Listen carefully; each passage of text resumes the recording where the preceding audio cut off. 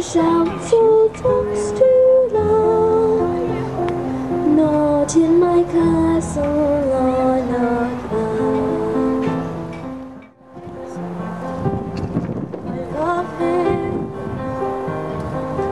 I love him, but only on my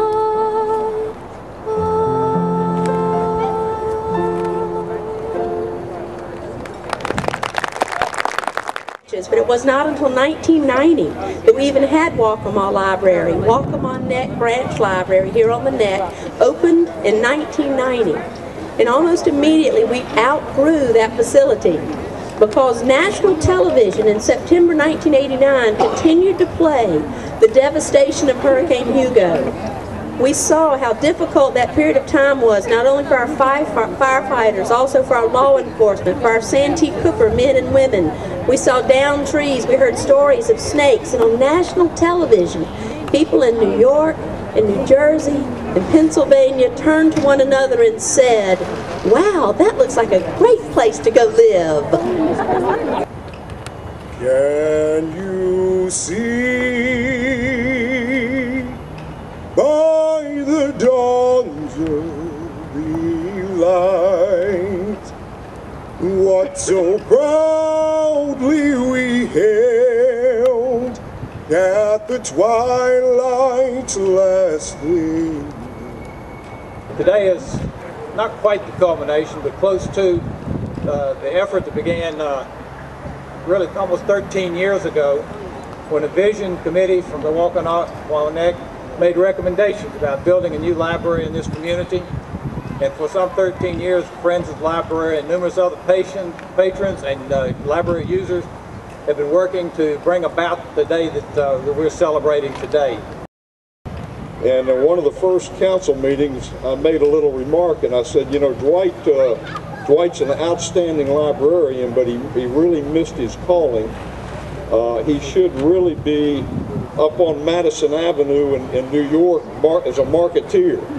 So, you know, if it weren't for him, all of us would probably not be here today, because I think he's the driving force behind all these committees and all these fine folks that have raised money.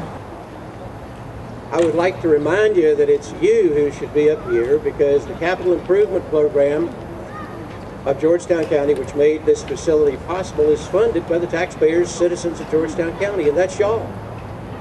So those millions of dollars, credit is not due us, it's due you. So let's give yourselves a great hand. This is going to be a building of dreams.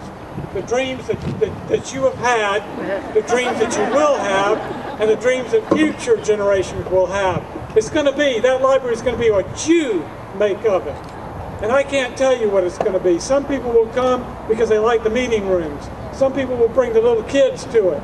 Some people will come to learn how to read. You will define that library. Dig. Dig that dirt. Yeah.